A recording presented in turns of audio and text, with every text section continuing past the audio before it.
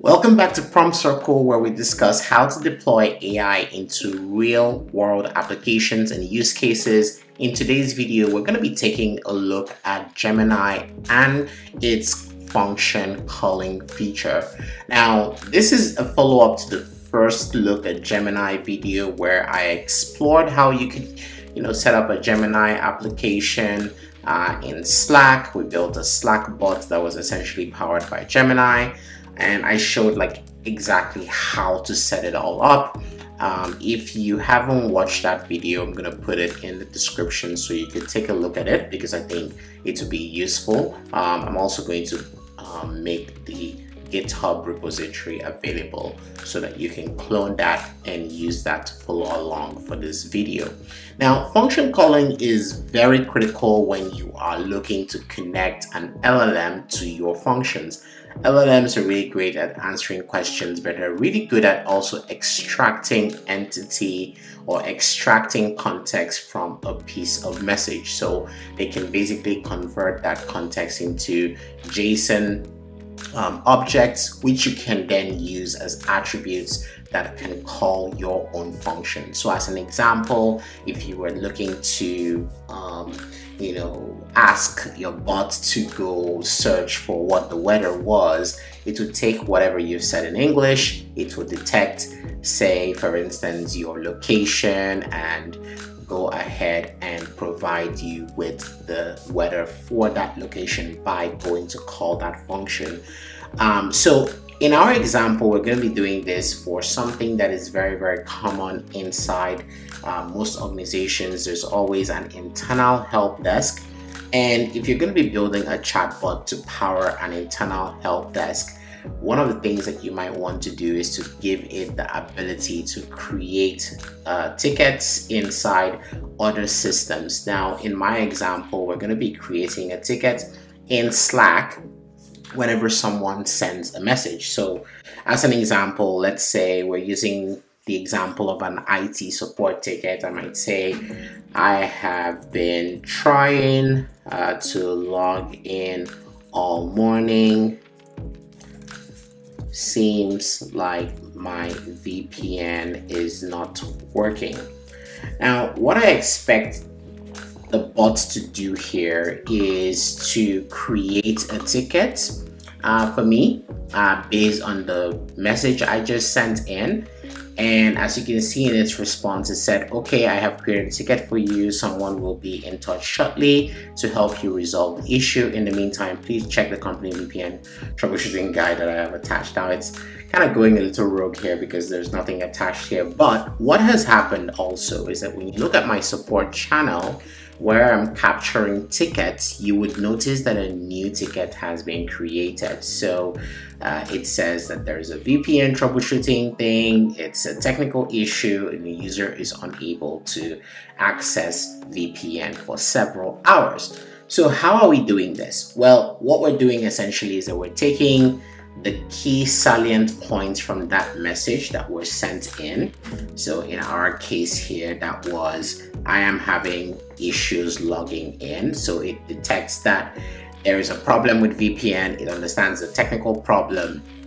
And then it uses that information to call a function that we have, which is designed to create tickets in Slack just by simply basically posting a message inside Slack. So I'm going to be showing you how to do this in Gemini.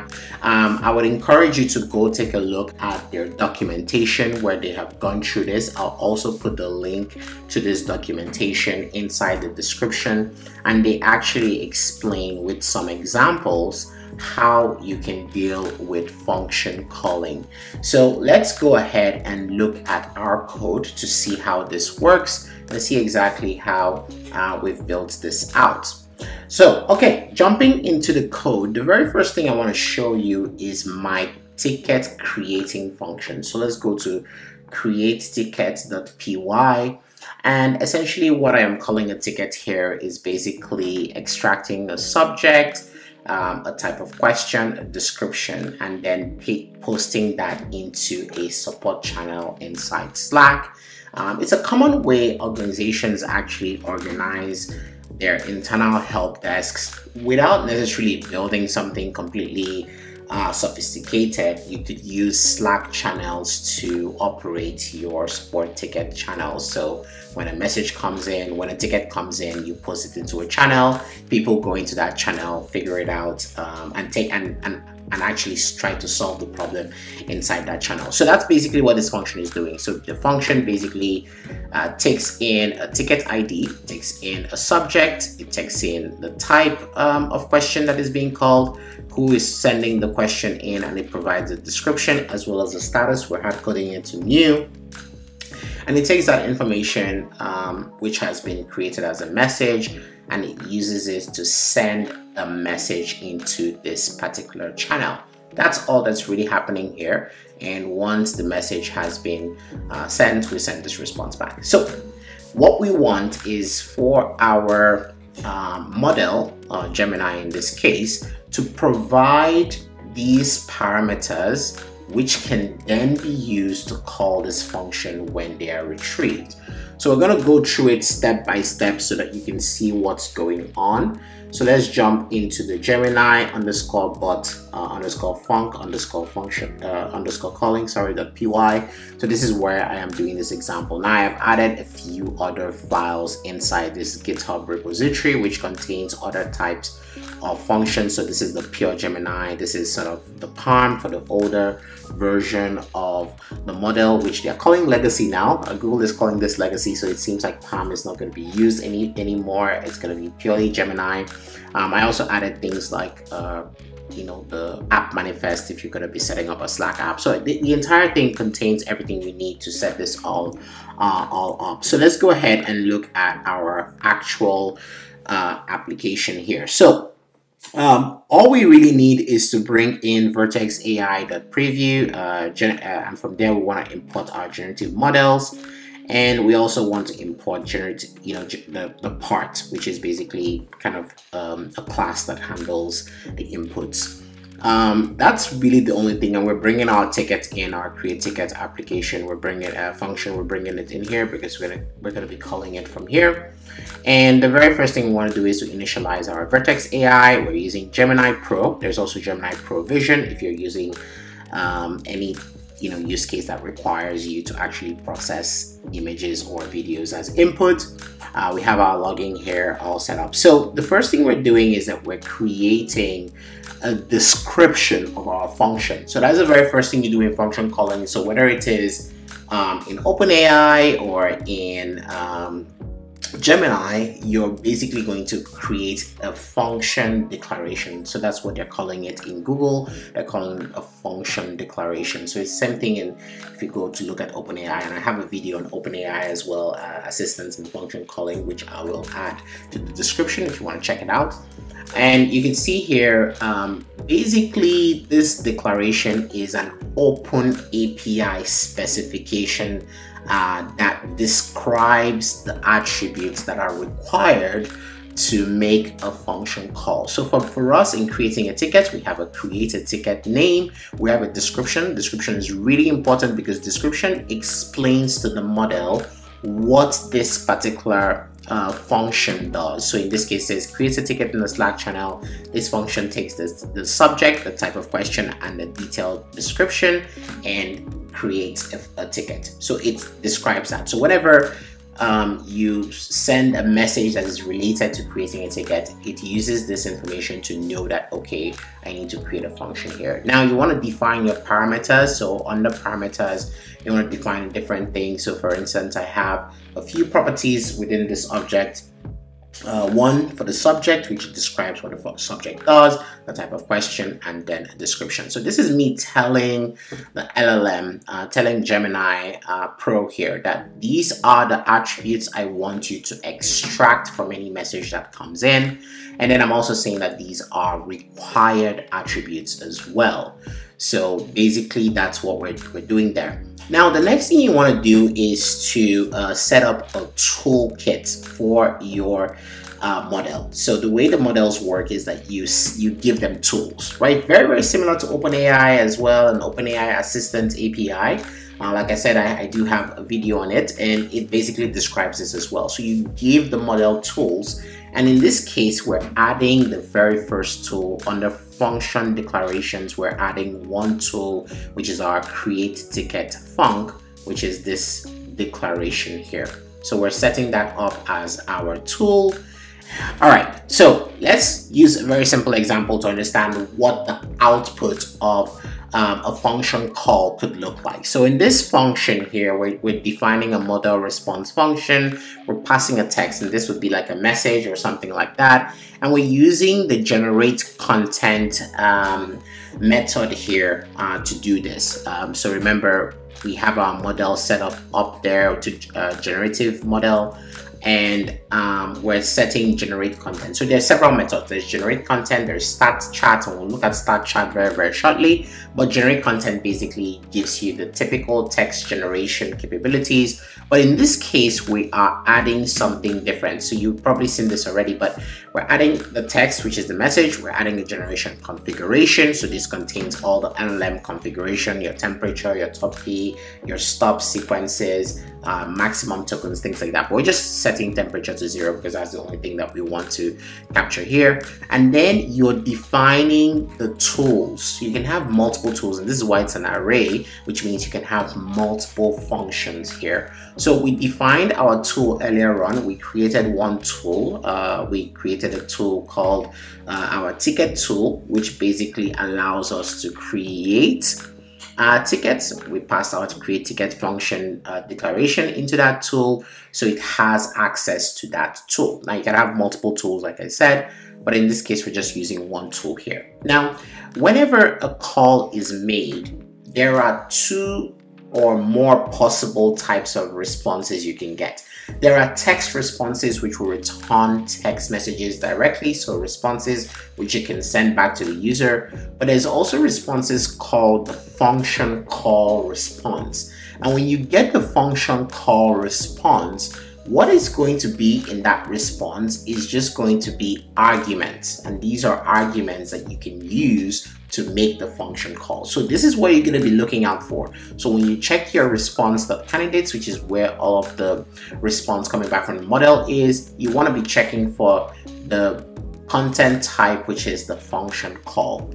So as you can see here, and I have an output here, this is what it looks like. So it has a name, which is the name of the function, and then it has arguments. And you can see in the arguments, there are a bunch of fields in there, and there's a key value pair. So there's a type of question, subject, computer issue. This is because I ran this particular function, by the way. I said I needed help with my computer, and when I ran it, it generated this particular function argument, or this set of arguments.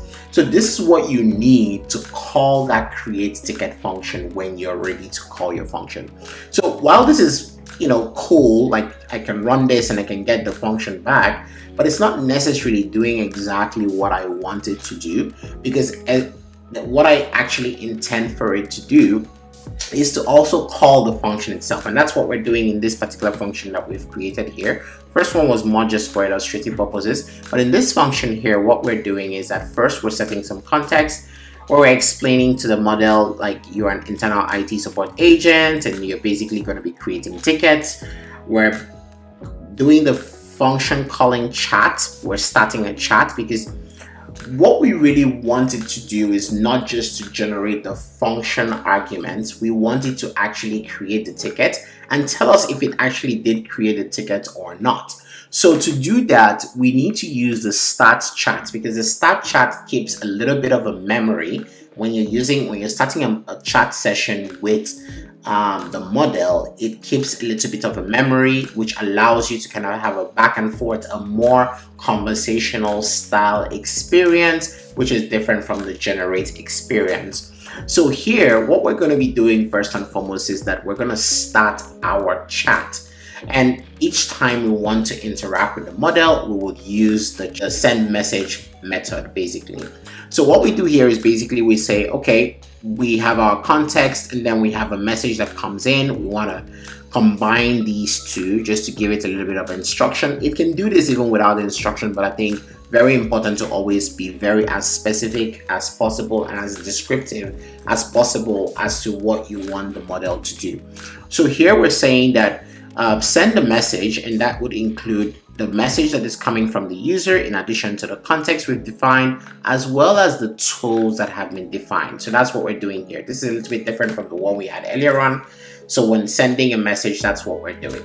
Now, what it's going to do is going to check first and foremost for the function call like we saw earlier on. And we're going to extract the information. We're going to extract those arguments. So we're parsing that response, this response that we get here, right? We're parsing that response and extracting the key values that we need. Once we extract those values, we're creating the ticket with those values. So we're passing those values to our create ticket function. And once we're done creating the ticket, we provide a response back from our function. So whenever a ticket is created, we get a response back. And then we want to pass that response back to our function calling chat chat.send message. So we're sending it back to the model to say, by the way, we've called that function and here's a response. So the response could be a positive response, for instance, saying, you know, the message has been created, or the ticket has been created, or it could be a negative one that is saying that the ticket hasn't been created. What we're trying to do by going with this approach is to ensure that the response we send back provides some kind of confirmation about whether the function was run correctly or not. So when we run this and say, here is the here is actually that response that we got back from the function call, and we put in, and this time around basically we're using path.from function response. So this .from function response ensures that this is specifically for this particular function we're calling for the create ticket function. Here's the response we got back. And when we do that, that gives the LLM an understanding of what has happened, which allows it to generate another response. And that response is what we want to send back to that user. So basically that's what we're doing right here. We're taking the text from that response and we're sending it back to the user. So whenever a ticket is raised, and it's created, it's successful, we want to send it has been successfully created. If it's not successfully created, we want to say it wasn't successfully created and provide a reason why it wasn't. Now, the next part is just simply our Slack message handler, where we are going through and basically calling, handling a message. So whenever a message gets sent, we're calling our function calling chat and providing the message text to it. And whatever response we get back, we're sending that response back and we're threading it, as you saw earlier on when we were looking at the example. So whenever we send a message, we're threading that response back and we're creating the ticket as well.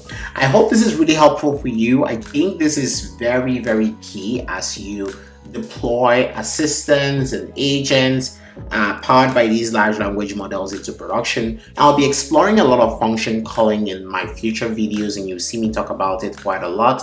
Until next time, have a great one. If you think that this is a great content, if it is useful to you, please consider dropping a like for us and also subscribing to the channel. We release videos quite frequently looking at specifically how to implement LLM in production, what use cases are out there, especially around use cases that you can deploy to tools like Slack, Discord, WhatsApp, that can get your products out there to users immediately, get them working out there in the market. Until next time, have a great one. Cheers. Bye.